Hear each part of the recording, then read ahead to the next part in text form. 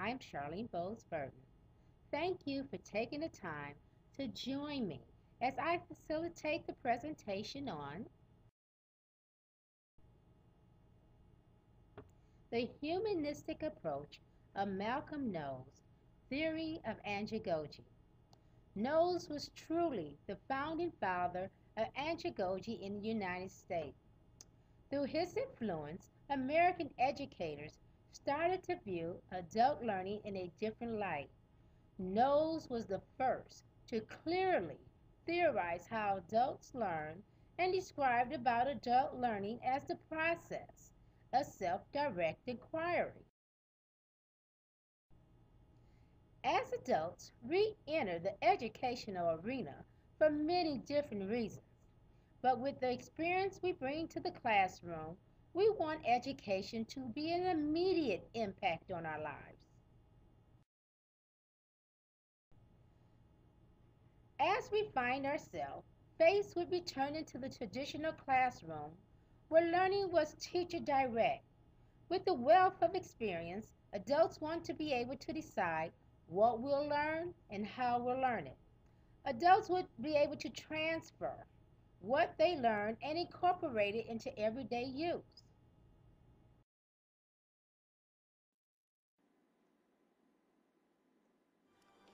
A legal education means you will learn to speak in a new language. You will be taught to achieve insight into the world around you and to sharply question what you know. The seat you have picked will be yours for the next 9 months of your life. And those of you in the front row, beware. The law is reason free from passion. Does anyone know who spoke those immortal words? Yes. Aristotle.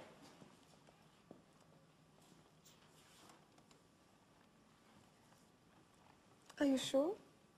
Yes? Would you be willing to stake your life on it? I think so. I think so. What about his life?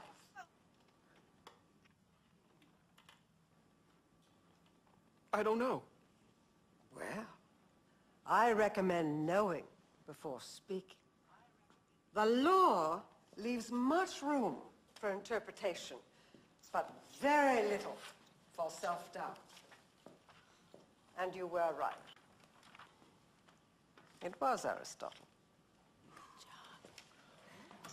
Now, I assume all of you have read pages 1 through 48 and are now well-versed in subject matter jurisdiction. Who can tell us about Gordon versus Steele? Let's call on someone from the Hotzer.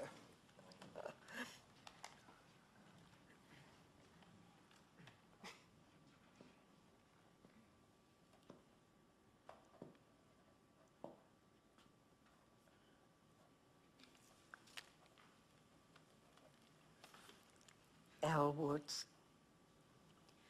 Oh, um, actually, I wasn't aware that we had an assignment.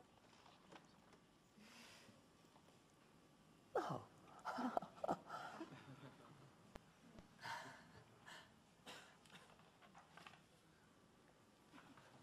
Vivian Kensington, do you think it's acceptable that Ms. Woods is not prepared?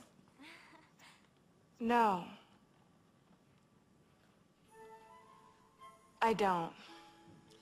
Would you support my decision to ask her to leave class and to return only when she is prepared?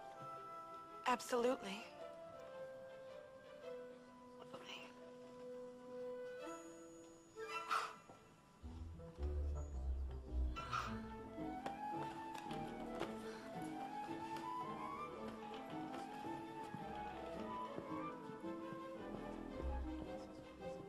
Now, Miss Kensington, did diversity jurisdiction exist in this case?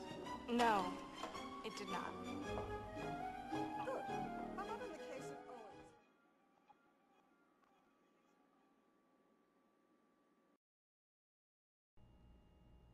Before we go any further, let's address the following questions we'd like to answer today. The difference between pedagogy and andragogy, how adults learn, the andragogy assumption, and learning theories.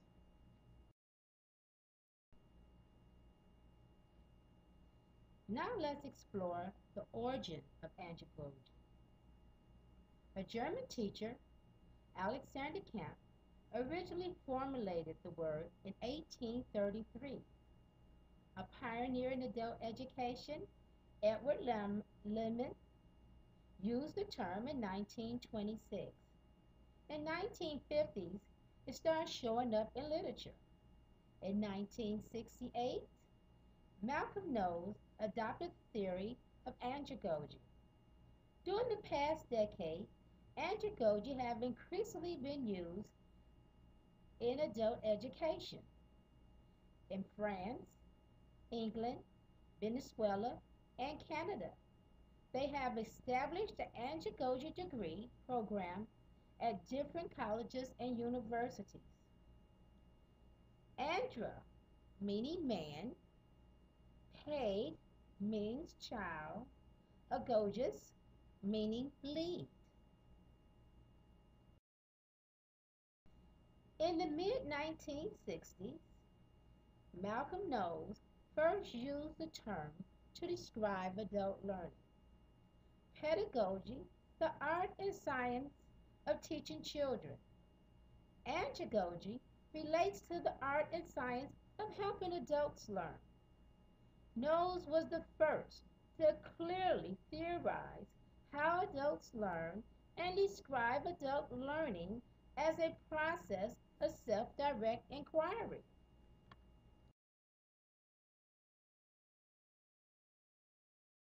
As individuals mature, their need and capacity to be self-directing, to use their experiences in learning, to identify their own readiness to learn, and to organize their learning around life problems increases steadily from infants to pre-adolescence, and then increases rapidly during adolescence. Pedagogy assumptions are realistic, and if pedagogy is practiced appropriately, it should be used less as the child enter into the second year of high school.